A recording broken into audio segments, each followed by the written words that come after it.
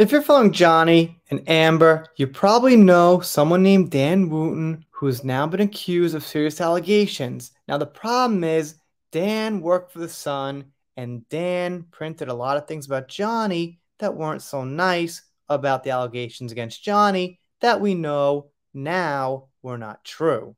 One of Dan's theories is believe, believe, believe, don't worry about the evidence. So, well, that's what we might do in your specific case because that's what you believe in.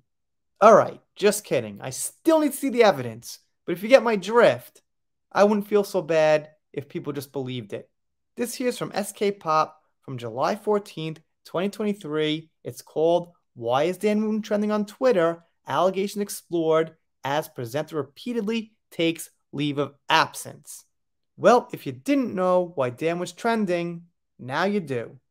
So I talked about this 2 times, 2 videos, but it was fresh, and this article here lays out the details in an organized way, so I figured I'd check it out. Plus, there's not too many people reporting on this. There's this article, a couple of others, but where's Rolling Stone? Where's People? Where's MovieWeb? Where's Fox and CNN and that whole gang? Well, maybe they'll pop up, but for now, not so many. Let's see what we got. Why is Dan Wootton trending? Dan Wootton's currently trending due to serious allegations made against him by his ex-boyfriend, Alex Ruby. These allegations include claims of stalking, emotional bullying, and involvement in a disturbing incident. Alex shares experiences on Twitter, providing detailed accounts of the alleged misconduct that occurred during their relationship. And by the way, last I checked, that had 2.6 million views. It must be on like 3 million views by now, just on Alex's little tweet.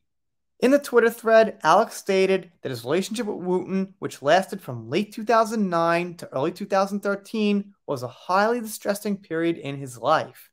He revealed that Wootton gained unauthorized access to his social media accounts and email without his knowledge, leading him to believe he was being stalked. This suspicion was confirmed when Alex discovered his email account had been regularly accessed from the News of the World office where Wootton was employed at the time. So I love how they wrap it up in these nice little sentences. It's all neat and easy to understand here. Another concerning incident occurred when Wootton was visiting his family in New Zealand and Alex was staying at Wootton's flat to care for their cat, which I covered here before. And they say Alex found something.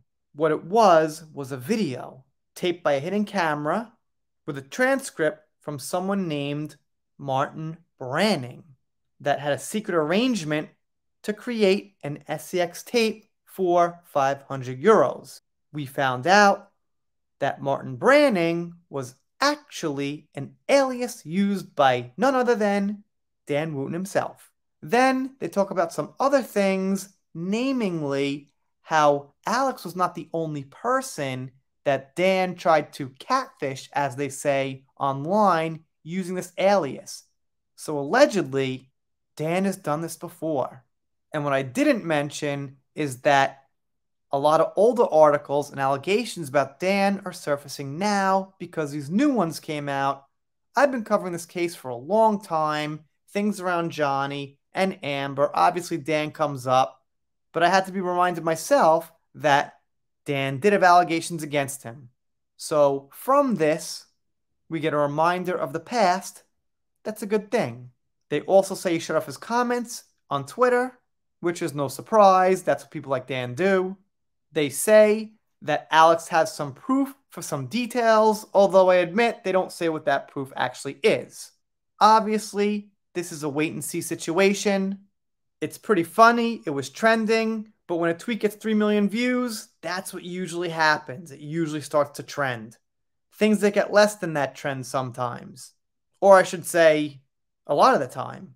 So obviously, Dan, you were trending for a reason you probably did not want to be trending over. I'm just dying for some actual evidence, the video, some details, some text messages, something like that.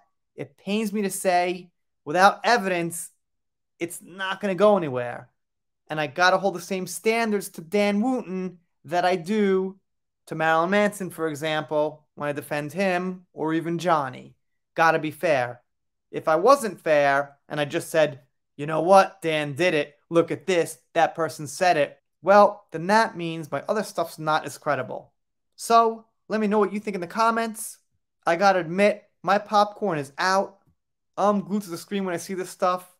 Anything that pops up, you'll know about it. Hopefully, this ends in a justful way. If you're not subscribed here, consider it. If you don't, I'll be real sad about it, but I'll get over it. Yeah, something's wrong with my collar here. It's like too loose. I need a new wardrobe. See you next time.